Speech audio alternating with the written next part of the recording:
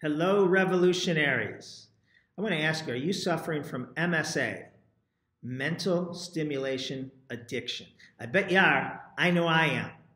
Mental stimulation addiction is that we are so addicted to our devices, technology, that we can't sit and relax. I'll go to a doctor's office, right, and be waiting for them to take me in for my appointment. And so I'll pull out my cell phone and I'll look at, LinkedIn and Facebook and Twitter and Instagram and my email inbox and my text messages, and I'll go to ESPN and headline news. Then I put it away, and within 15 seconds, not even thinking about it, I pull my phone back out and check all those same sites again. Like, what could have changed in 15 seconds? Well, that's what mental stimulation addiction is. But it's worse. They say today, our society, every generation, is suffering from innovation and creativity. We're in a creativity crisis because our brain is atrophying.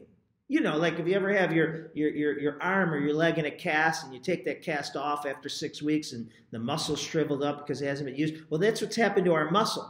Our brain as a muscle is atrophying because we're not using it. We're outsourcing it to digital devices. And that's why we're having a lack of creativity. So if you find yourself going through dry spells, find it hard to be innovative, think outside the box, this is why. And we have to take steps. And one of the best steps is boredom. Boredom leads to brilliance. A great TED talk about that. Boredom leads to brilliance. And so where do we say the old, cliche is you get your best ideas in the showers. Well, we don't take enough showers. Well, that's because yet we're not bringing our cell phone or our devices into the showers with us. So it lets our mind wander. So, whether it's meditation, whether it's yoga, you got to put yourself in situations where you can become bored, your mind can become idle, and it starts daydreaming. And when it daydreams, that's when brilliance comes. So some things I've learned to do,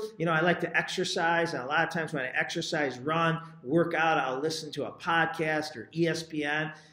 What I've started to do is not listen to anything. Have everything turned off. And at first it was really weird and strange, but I'll tell you, when I was done with my exercise, I had to run and get paper and notepad because I had so many ideas coming to my mind, right? Massages, same thing. If I get a massage, as soon as the massage is over, I'm, frantically looking for something to write down because I had so many ideas. So don't be a victim of mental stimulation addiction. Find ways to daydream and be bored, and your creativity and innovation will skyrocket. Have a great day.